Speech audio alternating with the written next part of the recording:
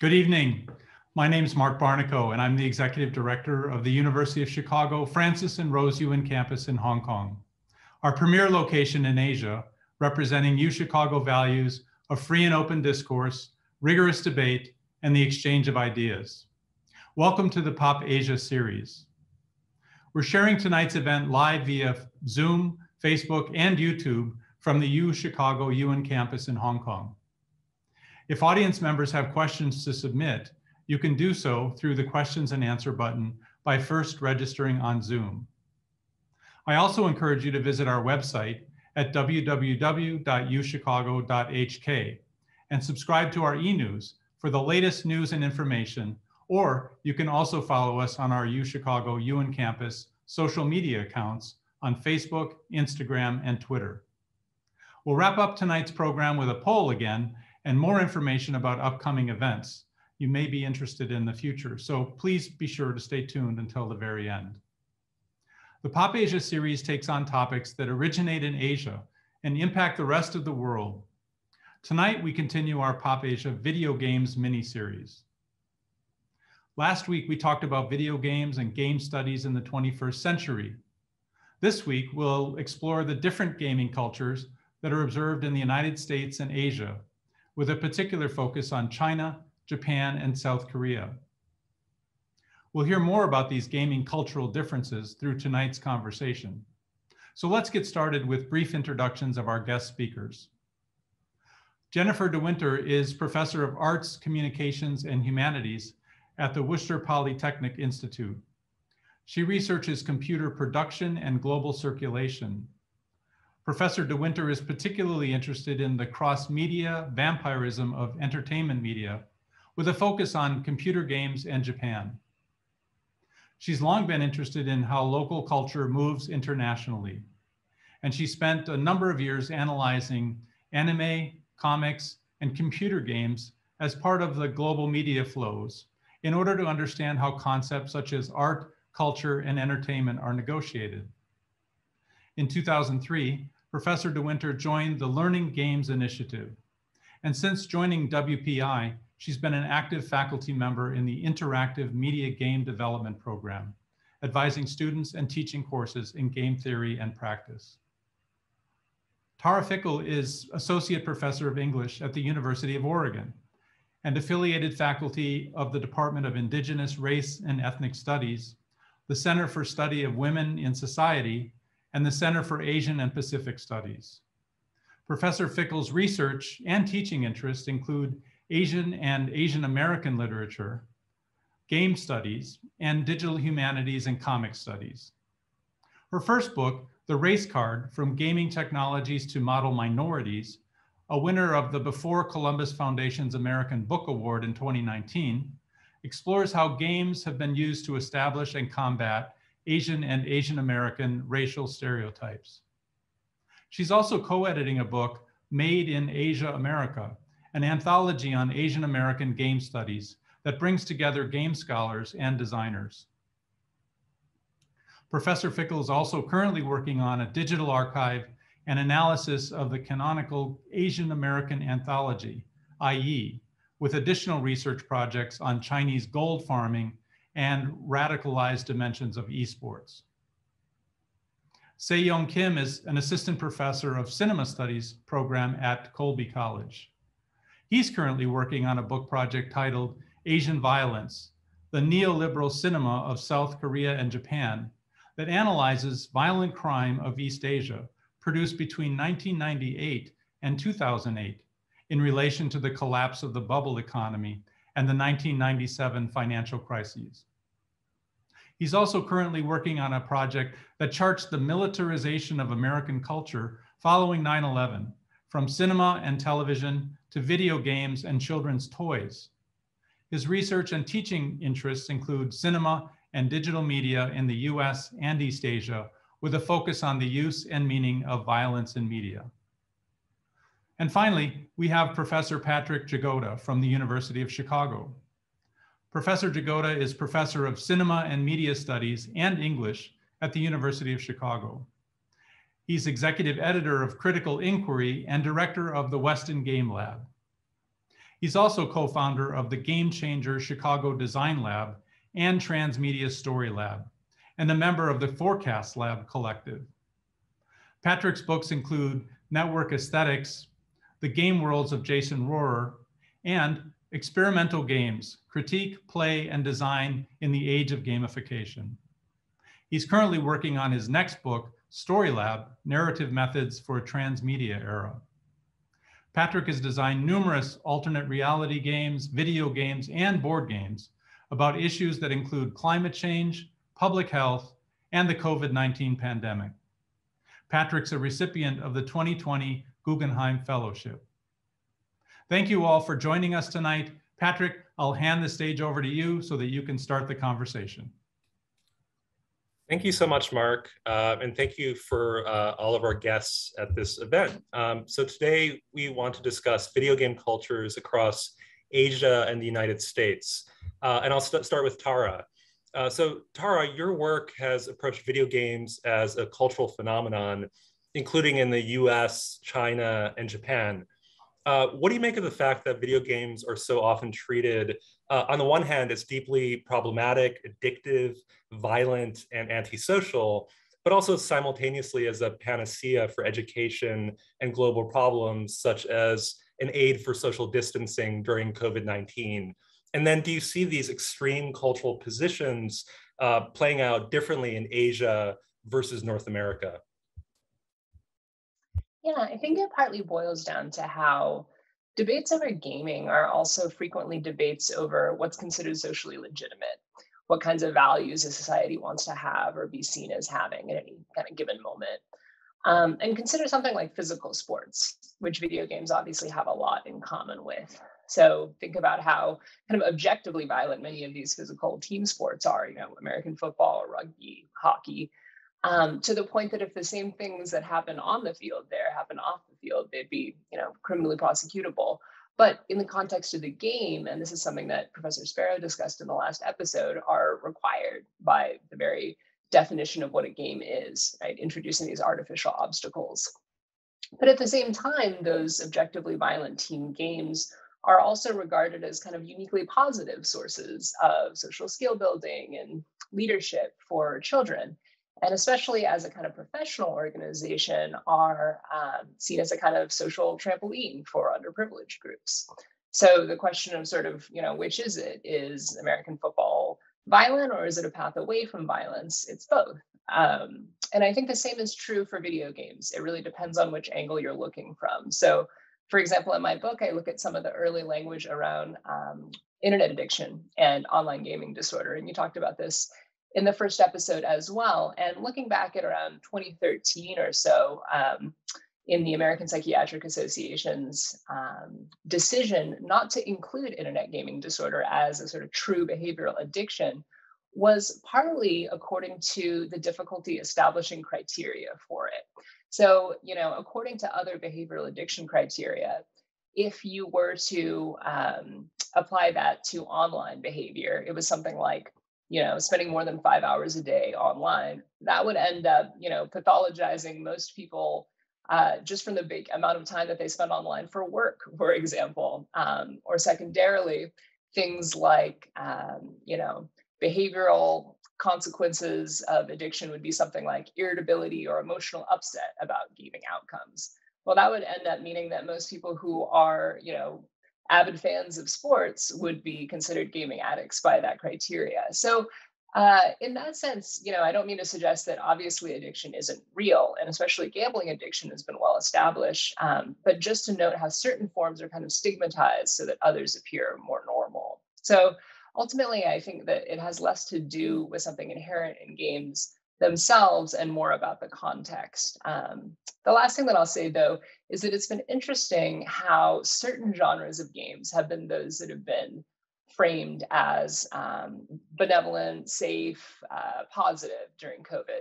So we're talking about games, that are often branded as casual, a really gendered term, right? Often associated with female gamers versus hardcore games. Games that are casual and in a kind of Orientalist trope, cute games, Zen games, right, are the ones that are supposed to be appealing during COVID. We're talking about games like Animal Crossing, or even things like Minecraft, or a host of games that you see on the new Apple Arcade. We're not talking about Call of Duty.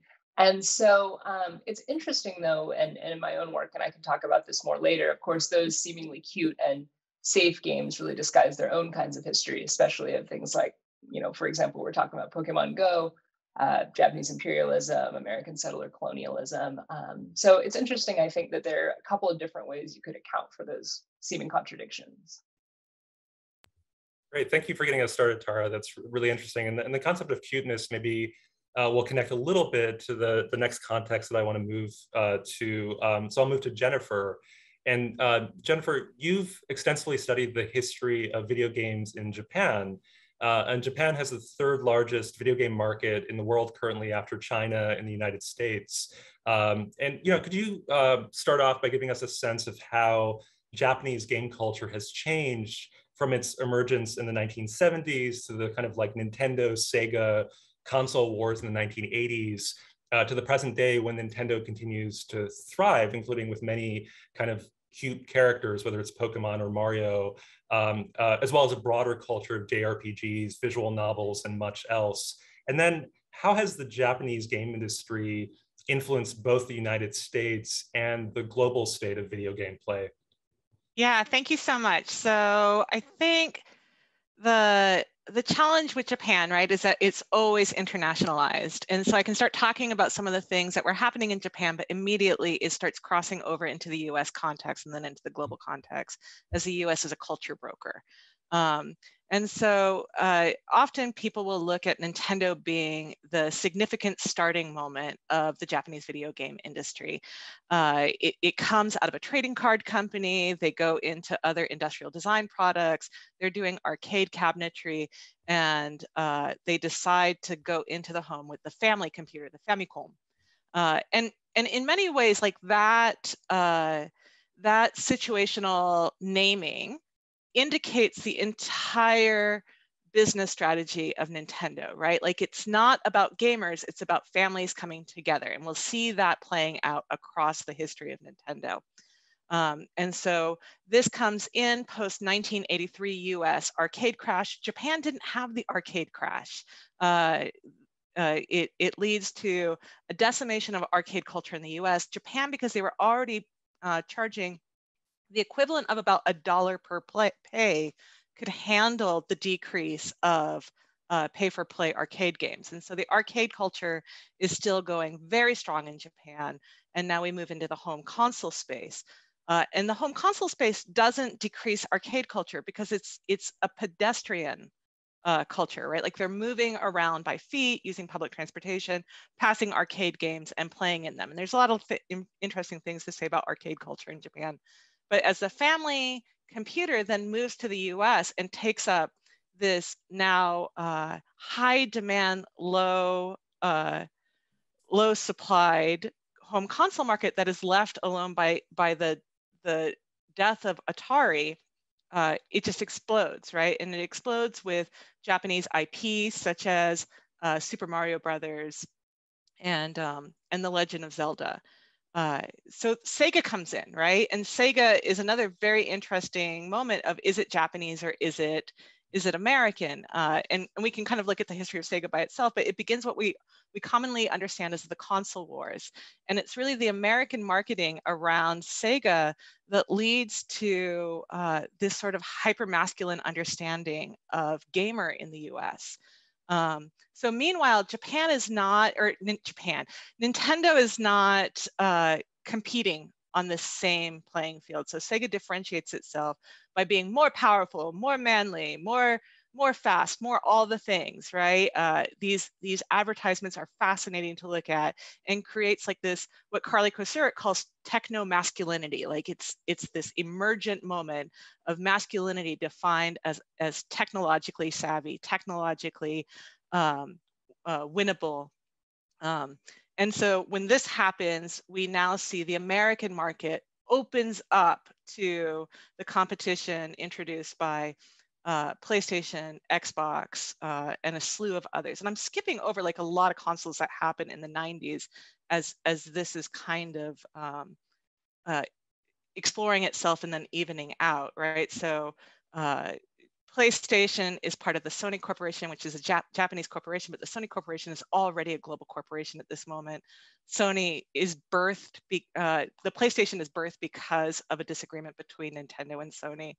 So in many ways, I laugh because Nintendo created its own competition. But it's interesting, you would think with the rise of Xbox would have likewise done well in Japan, and it doesn't. And it has to do with, again, this sort of techno-masculinity design aesthetic that happens in the US, where like the original Xbox controller is so big, Japanese people cannot comfortably hold it because it's designed around white man hands. And so in many ways, Xbox denied themselves an East Asian market right off the bat. And these Japanese companies understood that and went full hog trying to dominate the Southeast Asian and East Asian markets in response. And so now we come to a much more contemporary space of Japan. Every time Nintendo releases a console, people are like, this is not the console that will compete against like these high video graphics and these very, very powerful machines put out by Xbox and PCs, and every time they kill it, right? And it has to do with that old mentality of games for everyone. Japan has always seen games as a ubiquitous market. And so when Wii gets released, they focus on women and especially middle-aged women. Like they really want, and I'm quoting here, they want mothers. That they see this as an untapped market. When they release the Switch, they're again going for ubiquitous play, not on your phone, but as a way of having families be able to gather around. So it's always a social activity. And so when we think about what Japan does to put pressure on the international video game market, it's always this sense of social interactivity. When you kind of come down into the types of games that they make, and Patrick, you were talking about that really quickly, and I know I'm running out of time, but it's also interesting because not only is Japan competing in this in an economic sense, they're also competing this in soft cultural power.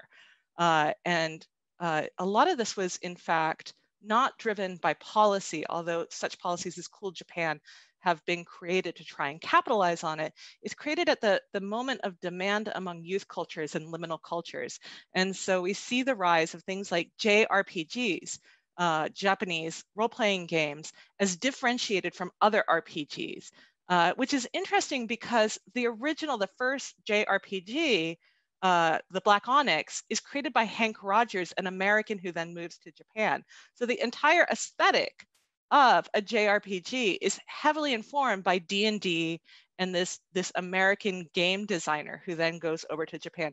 Incidentally, he's also associated with Tetris, a Russian game, and when we talk about the internationalizing of these things, how do you start delineating national borders in these highly international complex things? And then you could look at things like visual novels and otome games, and more scholars are paying attention to that because they're killing it in Japan. And it's a place where women get to be the dominant inscriptors of a cultural language, right? Starting with Keiko Arikawa when she founds her company that creates Angelique as the first female visual novel kind of coming throughout the trajectory. We're now seeing the influence of visual novels in independent game cultures in the US. So these sort of cultural and design aesthetic flows are still happening to this day, and we're watching them emerge. So I will happily talk about any of these things more. Great, thank you, Jennifer, for that really comprehensive overview of Japanese game history. Somebody who grew up playing the Nintendo Entertainment System in the late 80s, I appreciate that background especially. So let's move from Japan to South Korea. And I have a question for Si Young. So I know you've studied Asian game cultures, including the case of South Korea. And so could you start off by telling us a little bit about the rise of game and media cultures in Korea, especially starting around 1997 in the wake of the financial crisis in East and Southeast Asia? Basically, are there any parallels between the rise of video games and maybe specifically esports, perhaps most notably StarCraft, at that moment in the late 90s, and the uptick in video game play in the United States following the 2008 financial crisis? Sure, yeah. The way that I think of video game culture in South Korea, and especially as we understand it today, it really does kind of begin in 1997 and after the financial crisis. And it really, the sort of history, because so to be clear, there are video games before 1997, but when we talk about the things that we associate it with today, which is something like esports or actual production, especially content production, this is all like a very 21st century phenomenon, because we have to remember that up until this point, South Korea is neither producing, hardware nor software. And this is one of the reasons why, that I think in the same way that Jennifer is talking about Japan is always, already international, there's a similar way in which that, talking about South Korea in a lot of ways, especially in my research, in terms of media, you have to talk about Japan. And so just to give a little backdrop to before, 1997, in the 80s and 90s, South Korea actually had an incredibly vibrant arcade culture as well, clearly borrowed from, Japan. Not only the machinery, but also, the majority of the software is coming from Japan and South Korea. And I read that as actually the sort of base that the foundation that which esports and PC game culture is sort of built on. That was the sort of, was the groundwork. Like, just to give anecdotal an example, when I was in middle school, there were 4 arcades within my schools, within walking distance. There were 2 arcades within walking distance of my home, of my house. So again, Jennifer sort of mentioned this sort of culture, which kind of relates to, this not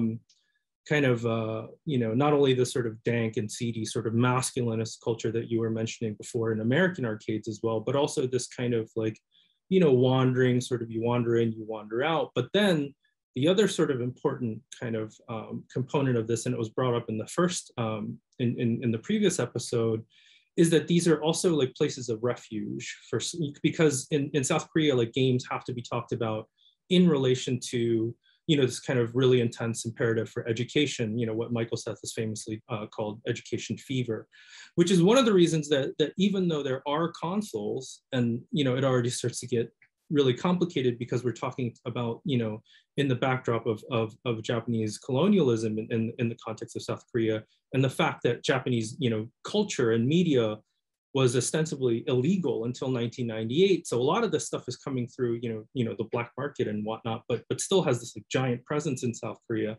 So there is console culture, but it's very, very, very, very minimal as opposed to Japan and South Korea, mostly because there was this really strong association with video games and basically children not studying, that they're being delinquent, that it's going to lead them down these sort of bad paths.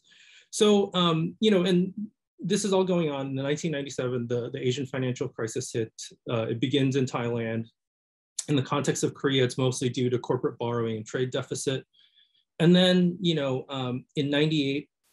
The IMF issues a $58 billion bailout, right, to a bailout package. But the issue is that it comes with a whole sort of slew of strings attached to the package. And what those really kind of amount to is further liberalizing the Korean economy. And what that ultimately means is corporate and labor restructuring, and especially opening up the country to foreign investment. Now, the kind of fallout of that, which, we're still sort of, what South Korea is still sort of feeling to this day, just the immense amount of layoffs, the absolute decimation of labor unions, and then just deregulation from top to bottom.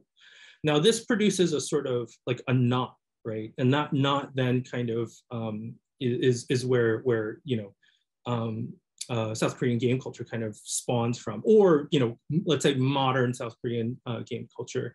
So for one, you have, because of the massive amount of layoffs, you have a giant newly unemployed labor force, right? And you see this in narratives around the turn of the century. I mean, and you see this internationally of men who are lying to their families that, they've been laid off, but they you see it in Japan too, right? They go through the motions of as if they're still employed. So a lot of them, have nowhere to go. You see that the government gives up its monopoly on the telecommunications industry, and so that becomes privatized. That in conjunction with Kim Dae-jung's sort of intense mission, not only for globalization, which ultimately means neoliberalization, but this idea of like the wired Korea, which is a big talking point to this day of how, how quickly and how, expansive internet access is in the country, right? And it's pretty great. I remember going on the subway and it's like, I have Wi-Fi on a subway. It was just alien to me. But then, in 1998, Blizzard releases StarCraft, and I can talk about StarCraft till the cows come home, but it's just, it's fascinating in a number of ways because from what I understand, StarCraft was never thought to be a really killer software. It was more like a kind of stopgap game between Warcraft 2 and Warcraft 3. But for some reason, and I don't know the answer, it just takes off like wildfire. While this is happening, you have a new form of leisure called PC bang, and room culture is this thing in South Korea, in relation to the kind of Confucian culture and always being wary of other people. So this idea of leisure and private spaces, so karaoke, but like, like noraebang, right? Like in the rooms, right? Drinking, all sorts of activities, right? Even watching films in like private rooms, that kind of thing. So this starts to emerge around like 1998, but the number is that in 1998, there were only 100 in the country. Within 2 years, that explodes to 30,000. So 30,000 internet cafes in the country. So, now they're everywhere. And clearly they kind of like take the place of arcades. Like you're hard pressed to find arcades now in the country. You can throw a stone and find a PC bang, right? And then what happens is that pro gamer Lee Gi-seok, ID Samjang, he wins a major ladder tournament, an international StarCraft tournament in 1999. And then one of the telecommunications companies, Cornet, actually shoots a commercial. And it's like it's one of those things like people of that generation will remember the commercial because it heavily promoted, Lee or Samjang as world champion. And it was this thing, it's just one of these weird things, I think that, I mean, does the US still get excited about being #1 at the international box office, right? But in the context of South Korea, like no one cares about StarCraft or video games, but you say world champion and people, well, people pay attention. And so these things all kind of come together. And then that really sort of, that's where esports really emerges. Now, when I think about esports, when I approach esports, I'm talking very specifically about the sort of template, and there it's like the spectacle, right, that we associate with esports, and there's always this sort of built-in incredulity, right, which goes back to the kind of the idea of legitimacy, right, that and Tara works on this quite a bit, as opposed to this kind of like assumed validity of sports, traditional sports. It's just like, for a lot of people, the kind of spectacle of seeing, two kind of, not terribly, let's say, big, two young kind of thinner, Asian men at computers in front of thousands of people is still something that a lot of people find like kind of, ridiculous and hilarious. And I get it. But that's what I think about in terms of esports. So as opposed to a lot of kind of critics and pundits that point out that esports, they try and find the origins with, in Iowa and 1981 and Twin Galaxies and arcade culture. I think there are links and connections, but I don't think that like esports, as you and I understand it today, that's really where the genealogy is, where they're really drawing from. No, they're packing people in stadiums, right? And so, the other kind of, I think, similar other thread would be like fighting games, and especially Evo after 1996 and into the 21st century. Again, these things are kind of like crossing over, but I don't think it's the same thing, which is why, to talk about like, to kind of get into the genre question for me, genre and the sort of, multimedia question, I think of esports really as started by, which, and again, the explosion of just like multimedia in South Korea around the turn of the century. you wouldn't have esports without cable television in South Korea, which again really kind of only emerges around this period. And specifically, it's the establishment of two cable channels dedicated, to video games. So you need the content, right? And that's so On Game Net and NBC Game, and them establishing the two major star leagues, the StarCraft League. So that's On Game Net Star League in 2000, and then NBC Game StarCraft League in 2002. Without those, we don't have esports as we know it. Now, to get into the genre question, it's much more diverse than it used to be. But for me, it's like the clear genealogy of esports. You have to go to StarCraft, and then you by way of Warcraft and the mods, right? The Defense of the Ancient mods in the South Korean context of Chaos, which never gets discussed in game studies.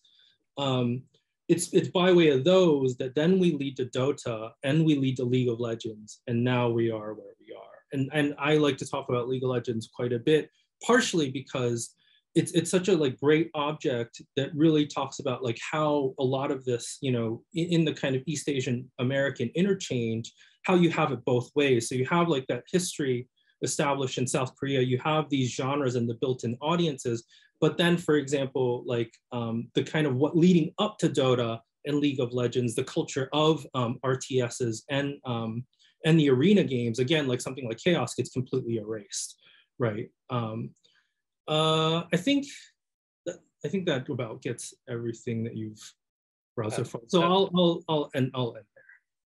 That's really great. Thanks so much for that. I completely agree with that genealogy. And I want to come back to some of the economic questions later. But because we're already talking about esports, I'm going to turn back to Tara and stick with that thread a little bit, and also pick up on one of the questions that came from the audience at the same time. So Tara, I know some of your recent research has taken up esports. And of course, very recently, on August 30th of this year, China introduced new rules that children under the age of 18 can't play video games for more than 3 hours a week. And one of the immediate reactions to that was that China would no longer be able to sustain a popular and lucrative esports scene after those new restrictions. But of course, there are complications to that. For instance, Chinese esports organizations have often poached top Korean players who could earn larger paychecks in China for playing games like League of Legends. And moreover, this isn't the first set of restrictions that China has put forward around video game play. So I wonder, what do you see as the implications of China's rules for the future of esports, both in Asia and around the world? Yeah, thanks. There's so much to say here, and I wonder if by way of introduction, I can kind of pick up on something that Sang finished with, which is about how specifically sort of in video game culture, how gender and this sort of techno-masculinity really crosses over with race and culture, and how Asians, sort of, especially Asian men, long stereotyped in racial terms as a kind of inadequate masculinity, or you're smaller, sort of nerdier in that way. And this actually connects back to what Jennifer was saying about the implication of these sort of smaller Japanese hands, right? What does that mean for esports and the status of Asia as a growing world power, not only economically, but in terms of dominating championships in esports? And China has arisen and become dominant, maybe second only to South Korea, in a very short time. So you see the way that this shapes esports culture in the US through a kind of combination of pretty explicitly racialized wistfulness and also resentment towards the idea that these Asian men are not only highly technically skilled, and it's not just men, but in terms of the kind of market discourse it is, not just that they have technical skill, but that they are objects of desire, that they are celebrities, that they are treated as professional athletes would be in the US, also a highly racialized idea. And so I think that this really ties into what the implications are going to be if China's esports scene is also gutted. So Professor Chung talked about this in the last episode, but just for those who aren't as familiar with it, the new ban sets or sort of increases restrictions that were already in place, so that 3 hours per week of online video game play for those under 18 is, I think, something like 1 hour per day between certain hours in the evening on Friday, Saturday, Sunday, and public holidays. So this, as Professor Chung was saying, has to do partly with which games are seen as socially legitimate or not. And before video games, of course, in China and other countries, you've seen this for years. Think about the very vacillating national response to something like mahjong or ping pong, right? So in the immediate, in the mid-century days, ping pong has kind of heralded the idea of Mao playing in the caves, right, as an almost scholarly activity. Then it is seen as quite the opposite in the ages of the Cultural Revolution. Then we come back in the 1970s with something like ping pong diplomacy, and now we've seen that that undulation happen a couple more times. So video games too, I think, are and esports are crucial to understand in the context of what that means for Chinese nationalism right now, and how video games relate to that kind of patriotism. So the obvious contradiction that's created here is that, first of all, esports was officially recognized as a sport by China not too long ago. But in order to get good at esports, right, it requires not only long hours of training and practice, but the peak years are, we're talking something like 16 to 22. It's very young. And of course, that means many years before that, being able to practice and develop, especially through, official training schools. So it's a way kind of expressing, and this goes back to what Sang was saying, sort of what is the path to the good life, right? And the good life here in a kind of neoliberal capital context, is it, video games and professionalization that way, or is it the Gaokao, higher education, right? A specific kind of education. So, as of yesterday, I think I was looking at it, there was still no clear directive on whether or not esports teams were going to be exempt, whether there were going to be deferrals for certain ones. That seems almost impossible because so many aspiring esports players are, unrecognized as yet. So the last thing to say there, though, is that it's important to see some of these restrictions as a shift in placing the onus not on parents, not on the state, but on game companies themselves to regulate and surveil children to make sure that they, who's playing is who they say are playing. So the idea that circumvention through, logging in with your parents' ID, Tencent, one of the largest companies there, has, there are talks about using maybe webcams to be able to double check, right, that who's playing is the one according to the image. So, that has quite a lot of implications. But one last thing to say is that it's been very interesting seeing theorizations or speculations online about how these changes, because they only relate to something like online gaming, might mean that, let's say, China becomes the next Street Fighter esports, world power, because it's an offline gaming community. So. Great. Tara, thank you for that. I know that's a question that's been on a lot of people's minds, so that's a really helpful set of clarifications. I'm going to turn back to Jennifer now. And Jennifer, I want to circle back to Tara's earlier comments about addiction and also Se-Young's remarks on game economics. And you focus not merely on game cultures, but also on the video game industry. And one critique of video games has to do with how they can operate as a form of gambling, especially in online games and mobile games that contain loot boxes, right? So for non-gamers in the audience, loot boxes are randomized selections of virtual items that a player purchases in order to improve their performance or their experience in a game. In fact, video game addiction has been a major category of critique. As Tara was talking about, the phrase spiritual opium has been used many times now to describe video game play. Could you tell us a little bit about some of the differences of regulation, even beyond the recent Chinese regulations of video game play between Asian countries versus the United States? Yeah, this is so interesting because I think whenever you see regulation, you actually see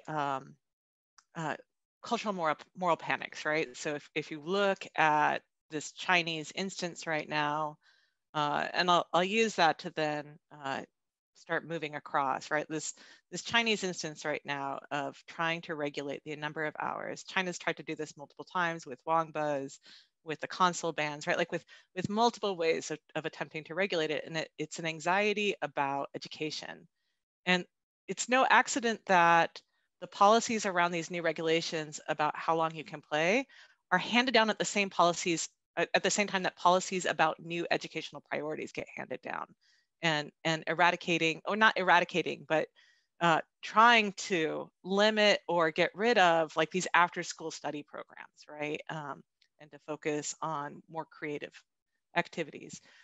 In Japan, you start seeing these regulations similarly very early on. It, in fact, in some ways mirrors the anxieties that America has with the arcades, right? That they're trying to limit when kids can go to arcades, when they can play. They have policies about prostitution that they try to put onto arcades in order to start policing them in very particular ways. And then later on, they likewise attempt to police the games in the homes, right? And they create rating systems, and these track with kind of similarly to the US. When we create the ESRB as a means to self-police, Japan creates a different rating system to self-police. What's interesting about them is that they pull it apart. Arcades are self-policed by one, and PC games and mobile games are policed by another. And the group that regulates the PC and mobile games are way more freewheeling, right? Like these are the media and the platforms that you see, sex games, rape simulation games, gambling games, like that thrives over into this much less regulated market than the console games.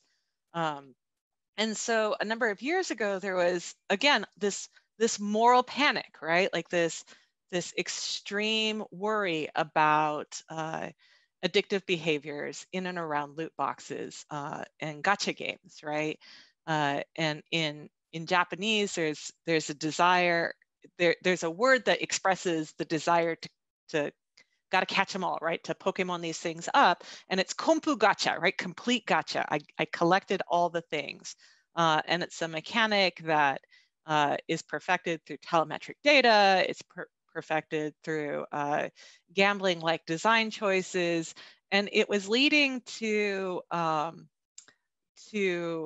salarymen, the primary earners of the household, sometimes gambling away on these loot boxes, anywhere from $20,000 to $100,000 equivalent a month.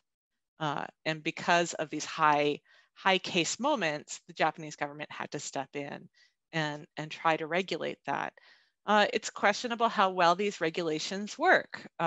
Whenever you attend to trying to regulate entertainment technologies, people will always find a way around it, in part because it's assistive technology, but in part because of an ideology about a right to consume. I have the right to do this. It's my money, and you can't tell me any different.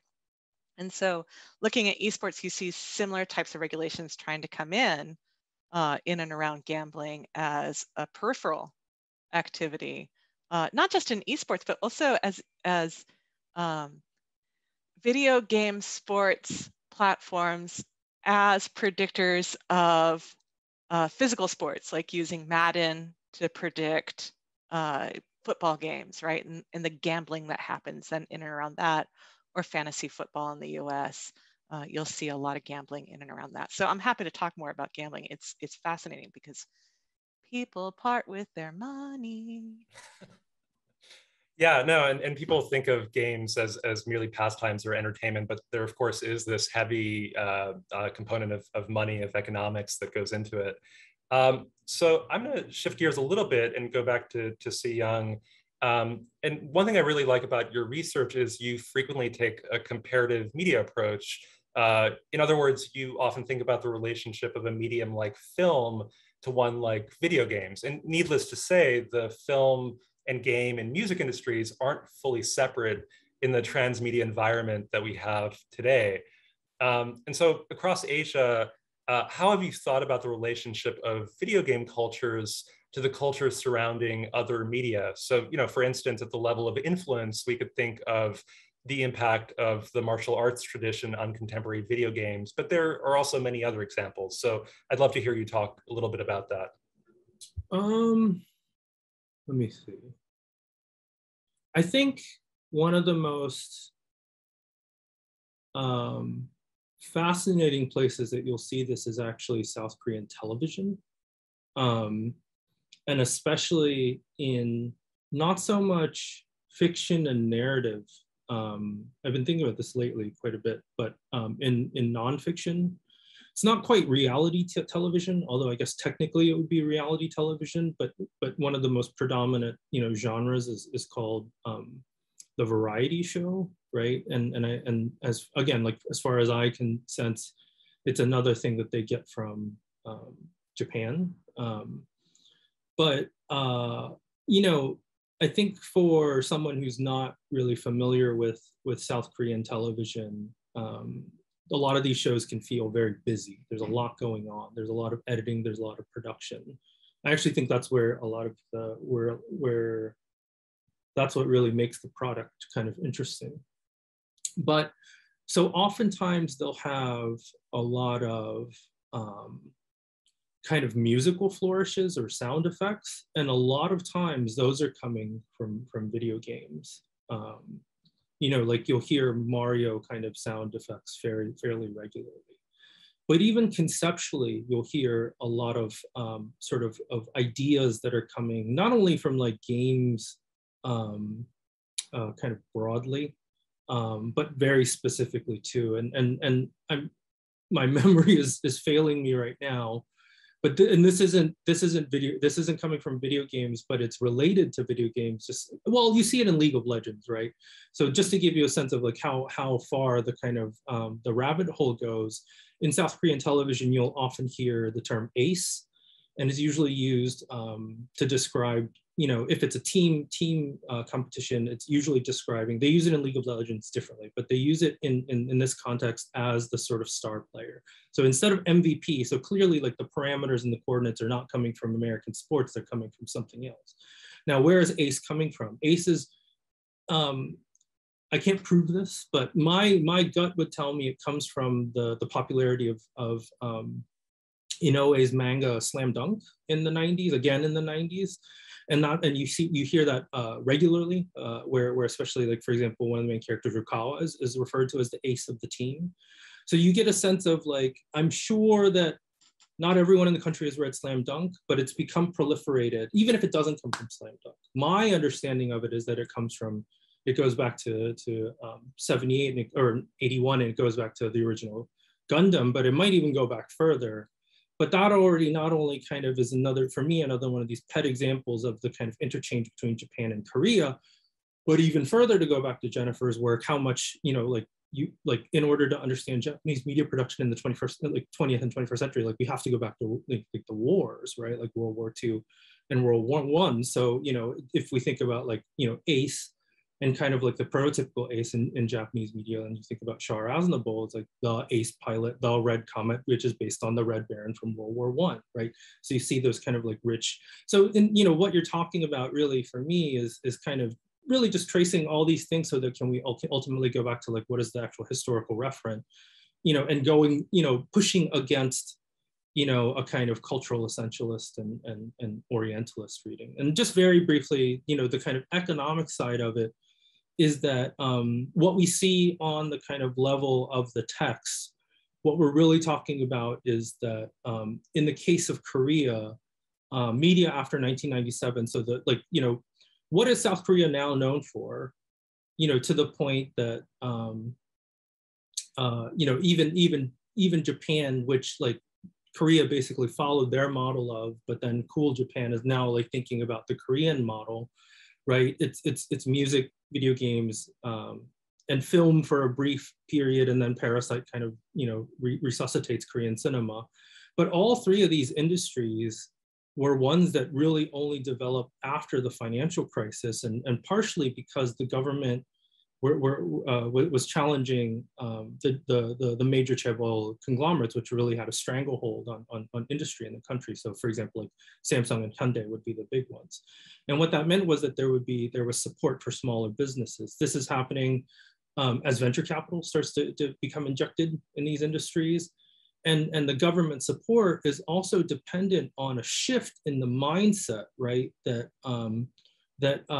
media is so, and this goes back to the educational thing, right? Where it's like this idea, this very old idea in South Korea that culture is a low kind of class thing, right? That it's, you know, like music, art, you know, it's not, let's say, as legitimate as becoming successful through education, right? So, you know, being an entertainer is not this kind of, it can be considered a shameful thing, right? I think even to this day, those sort of attitudes can prevail, right? As opposed to becoming, I don't know, a doctor or something, or a government official. But there's a key shift before not only in the Kim Dae-jung presidency, but in Kim Young-sam's presidency. There's a famous Jurassic Park incident where a government official gives a report to Kim Young-sam that says that Jurassic Park made more money than an entire year of Hyundai exports. And so, you know, the light bulb goes off, you know, well, how can we get into that? Like, we want a piece of that pie, right? And so this shift in the idea that these are actually international commodities, right? And so that's why they start injecting you know, money, especially into film. But there's a reason why, you know, K-pop is on the Billboard, Parasite is at the Academy Awards, and we're talking about esports. It's all happening in this context. And I know at least everyone on the panel can kind of relate to this, but for me personally, this is one of the reasons I'm always talking about economics, is because it's very easy for us to talk about the artistic side, the cultural side, the front facing as consumers, right? You know, our students, that's what they're familiar with, but it's like, you know, on the production end, and especially when we're talking about state support, this is something very, very different, which leads to, I think, very, very different avenues and ways of thinking about them. Great, thank you. So maybe we'll do a couple more questions. I want to shift back to Tara and move from economics maybe to politics or sociopolitics. So an audience member asked us a question about video games and diplomacy, but I'll ask a slightly broader version of that question, which is, what do you make of video game culture as a political space, right? Certainly online gaming spaces can be extremely conservative and discriminatory, right? One sees these spaces overrun with xenophobic nationalism, sexism, homophobia, and racism. On the other hand, right, gaming spaces can sometimes also support protests. So for example, we've talked about this in 2019, the American video game developer Blizzard punished a Hong Kong esports player who played the online game Hearthstone for supporting the Hong Kong protests during a streaming event. And this prompted a boycott and a letter from US congressional representatives to Blizzard. But then kind of more generally, how do you think of game culture as a political or politicized space? Yeah, and the Hong Kong example, I think, is a really good one because, you know, that Blitzchung, that esports player example that you brought up is actually what ended up spawning, according to a number of game designers, some of these very protest games that featured during the time of the Hong Kong protests last year. And I think that it really showcases the broad ways in which video games can be used, both as a source of political propaganda, I suppose, in the positive and negative senses of that term. So as a nationalist tool, as an activist tool, and as one, especially in the case of the Hong Kong protests that are going on over a long period of time, interrupted by COVID, as a means of maintaining connection. This goes back to what we were talking about with COVID, as a means of maintaining motivation. I think, you know, to say something about the way that games as political spaces draw very much on, I think, a kind of transmedia, translingual tradition that Zhang was talking about. So it was really fascinating for me to watch. I had read something about how during the protests, sometimes people were using video game language to make sense of how to conduct themselves during the protests. So they were saying things like, we need to disrupt the police spawn points, basically, and a way in which that kind of reversal means that there's a long tradition, right, of this discourse in the US about how games that are first-person shooters basically training people to be military, right, or adopt police perspectives, police tactics, et cetera. But here we're seeing a kind of reversal that I thought was fascinating, but also how these games then create political responses and kind of shape templates for the aesthetics of those political responses. So to give an example, you know, a few years ago, this game Yellow Umbrella was a relatively simple mobile game. It came out, I think, on Android and became quite popular. Created as obviously sympathetic to protesters, and you play as protesters defending, you know, yourself from oncoming police with tear gas. The interesting thing there is that there's no combat in a traditional sense. You're purely defending yourself, right, using umbrellas. What was interesting then is you couldn't really exactly call it a response game, but you know, you could in terms of the time and release. So for example, a game came out that has been kind of roughly translated something like Everyone Beat the Traitors, right? And this is not a game that came out by the Chinese government, and you couldn't really even say it's endorsed, it's creditless. It's, you know, it was positively framed in media outlets, some prominent media outlets there. And in this one, very similar aesthetic, it's a sort of very simple two-dimensional one. Both of them are using kind of caricatures of the other side.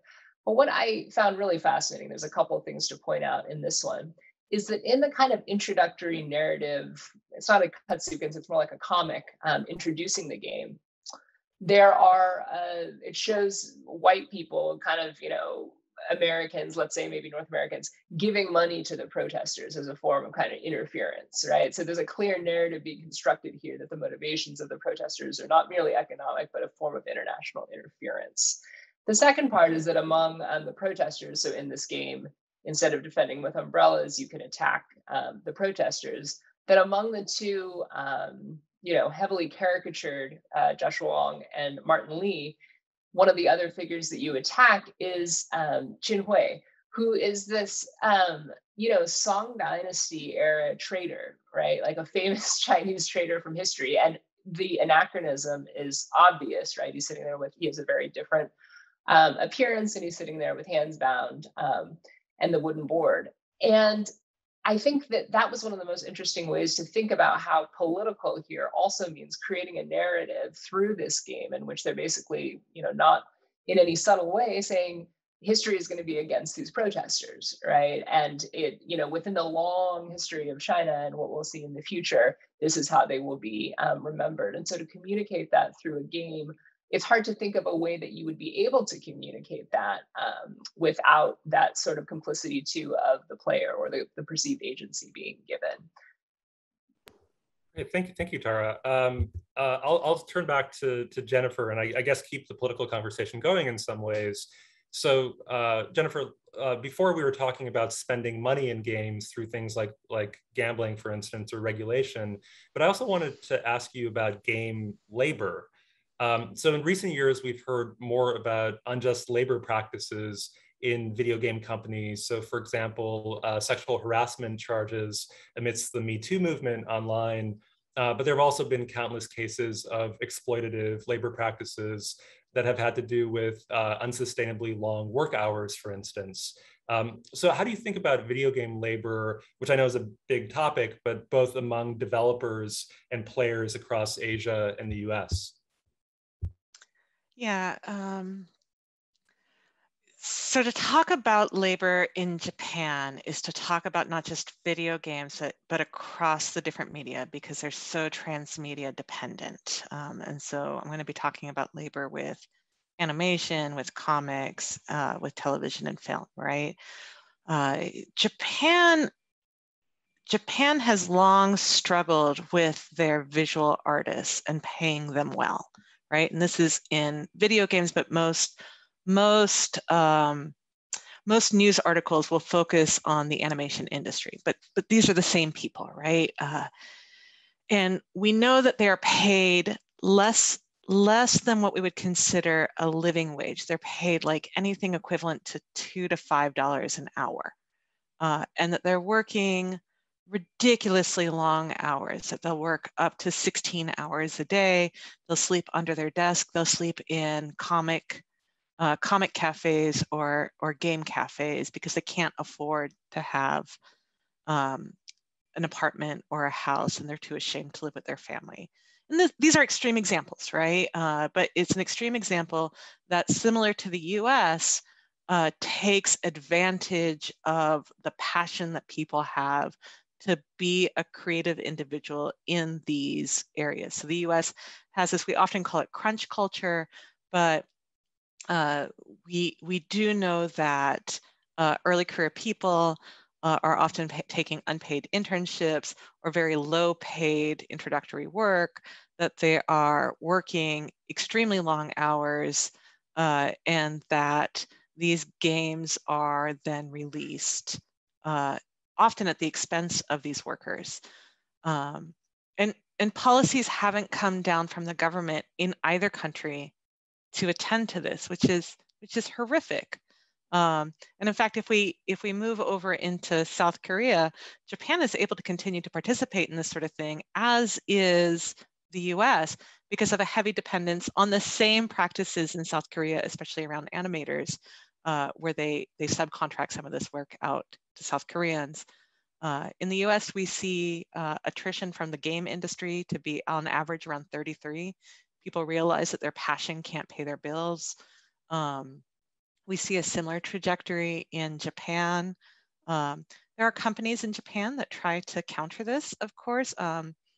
Kyoto Animation is like one of these very famous examples where they decided to pay living wages, have reasonable work hours, but it was because it was focusing on women workers, and that they knew that women workers had a responsibility to the home, and lifetime employment, right? So if we talk about labor practices on that end, it's bleak. If we talk about labor practices among playber, right, the people who play and then participate in labor for free, now we get into like some really tricky ethics, right? That if it is my hobby and I am creating objects because it is my hobby, and then I can start making money off of it, am I being exploited? If it is my hobby and I just give those objects away for free and the company benefits it, but I get social capital, am I being exploited? If it is my hobby and I'm just doing whatever it is that I want to do because I'm writing an article right now about Black game creators because I want to see more representation. Is it my responsibility to ensure more representation of looks like me? If it's not something I enjoy, but I do it in the case of gold farming, right? Going back to Tara's point earlier, I do it because I'm so desperate to make some money. Is it ethical, right? Like, are you now exploiting a labor market that's part of this contract gig labor? And where is that line at any time? Where does it stop being hobbyist labor and move into gig labor? And how do we have to attend to that? Because I don't think we have to monetize our hobbies all the time. But anytime that money gets involved, now you're talking about the extraction of value, and where is that value getting extracted from? And those are interesting questions to ask. I hope that answers your question, Patrick. Yeah, it does. I mean, these are such fascinating questions that we could have an entire 2-hour program just dedicated to that. I'm going to ask one more question because we're running out of time, and I'll go back to Se-Young. And our next episode of this series is going to take up video game genres. But in order to get to some of those specific questions, it's worth thinking a little bit about hardware as well, or even platforms, right? So, one fundamental point is that game cultures differ from country to country in terms of what platforms people use to play video games. So, for example, consoles are more popular in the United States versus mobile games throughout much of Asia, or even throughout much of the rest of the world. We also have PC games, we have transmedia games of various sorts. Could you just take us home by telling us a little bit about platforms and hardware differences and why that's important for the study of games? Yeah, absolutely. Well, as I mentioned previously, I think here in the US, we are predominantly a console culture. And you know, we talked elsewhere, not right now, but we had talked elsewhere about, you know, what about the parallels about how like you guys talked about it quite a bit in the first episode, but how does American game culture get to the point where, you know, GTA 5 becomes the highest selling entertainment product of all time? And from, at least from what I can tell, it feels less like 2008. I think 2008, there's an uptick. Pandemic is very good to the industry, right, globally. But my sense of it very much comes from, it seems to be around like, you know, again, the same sort of period around the turn of the century with especially with the internet. I think Microsoft getting into the game is really important. But I also, I'm going to refer to Thomas Schatz talking about how the PlayStation 2 sold as many units as it did, you know, a record-breaking console, because it was bundled with Spider-Man 2. Right. So, and this goes back to your last question. So this, like, you know, idea of like media convergence, right? So, and especially in the American context, I think media convergence after conglomeration and after the internet really blows the kind of doors open. The other, and this goes back to my other research, but, and I also think that we can't talk about video game culture in the US without 9/11, because the FPS was not the predominant, I think, genre, you know, until after 9/11, and Call of Duty, you know, goes from World War II and into, you know, modern warfare. I guess that's a really kind of bad pun, but, and then in 2008, I think that what you know, I'm kind of talking about in 1997 in South Korea, where you have a lot of people, and, you know, the sort of floor just kind of bottoms out. I don't think it's a coincidence. Well, I mean, that's a kind of weak way of putting it, because I've already written on this, but I do think that we can equate the sort of, you know, monstrous success of Fortnite and PUBG and the Battle Royale genre, which again gets us back to Japan and the collapse of the bubble economy and Battle Royale, with this sort of zero-sum experience of just not, you know, there not being too much work, you know, not enough, or, you know, too much prep, not enough work, and the sort of zero-sum game that we're all experiencing right now, which I think feeds into the anxiety of young people. But yeah, so that's already kind of, but, you know, talking about consoles specifically in the US. In the context of South Korea, again, mostly because of the sort of stigma against consoles, one, and this very much links up with Jennifer's work, one kind of exception is how well the Nintendo DS sold in South Korea. Everyone had one. And it's precisely because of this incredibly smart, very, very shrewd marketing campaign, that this was not only an educational tool, which again links back to the earlier stuff, but also not just for, you know, young men and boys, right? But, you know, far and wide, I would say South Korea as a gaming culture is absolutely PCs and mobile, right? Consoles I think are a far distant third. You know, they exist, but barely. And again, PCs, however, took on pretty early and pretty well, because it was marketed kind of as an educational tool. So people were already kind of becoming familiarized. And then with PC culture, and not, you know, like PC bang culture, so people going to the internet cafes, and that dictates what sort of genres. But one of the questions pointed this out too, that is the incredibly important distinction, I think, is that we're talking about an online multiplayer kind of culture. Whether it's MMORPGs, whether it's shooters, and especially the, you know, the MOBAs, the battle arena games, that's what we're talking about. Similarly, you know, because it is a wired country, and that's why a lot of, you know, distant observers kind of scrutinize it in these sort of techno-orientalist ways, you know, because people are, you know, smartphone and cell phone adoption was pretty quick and pretty universal. So, and you know, people are constantly on the go, right? Especially in a metropolitan area like Seoul. So people are on their phones a lot, you know, and so, yeah, like games have been able to sort of kind of get a foothold in, again, on a sort of broad level, that it's not restricted to any sort of specific demographic. But yeah. Hey, thank you so much. Thank you to all of the panelists, Tara, Jennifer, Young, for this amazing conversation. And I'm going to turn it back to Mark now for some announcements about future events.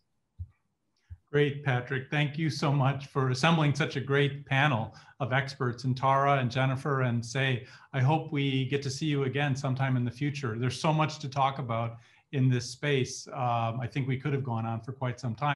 We have a poll coming up. It should be showing up on your screen. Let me tell you a little bit more about the program that we have for next week. Patrick will be joining us again, and he'll be moderating and exploring the various genres, as he said, of video games in Asia. So if you enjoyed this evening's program, next week's webinar will feature, again, 3 speakers you'll most definitely want to hear from. Make sure you follow us on Facebook, Twitter, Instagram, YouTube, and the UN Campus website for further information. And please register for next Thursday's event. Next Thursday will be at 8:30 p.m. Hong Kong time, so we'll revert to our usual time. We look forward to seeing you on September 16th. Good night, stay safe, and we'll see you next week.